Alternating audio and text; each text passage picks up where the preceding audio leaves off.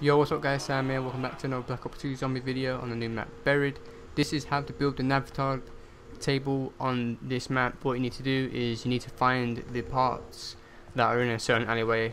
Just follow the video and you will find it. And what you want to do is once you find and shoot the fountain and you drop through and teleport back to the map, there is a rock in one of the corners that you can pick up. I didn't show in the video because I wasn't recording, but just look in the corners and there's a rock you can pick up, and in the alleyway there's 3 parts. So just take them all in, and in the corner where my Navitar table is, that's where you can build it. So that's how you build the Navitar table. Not too sure.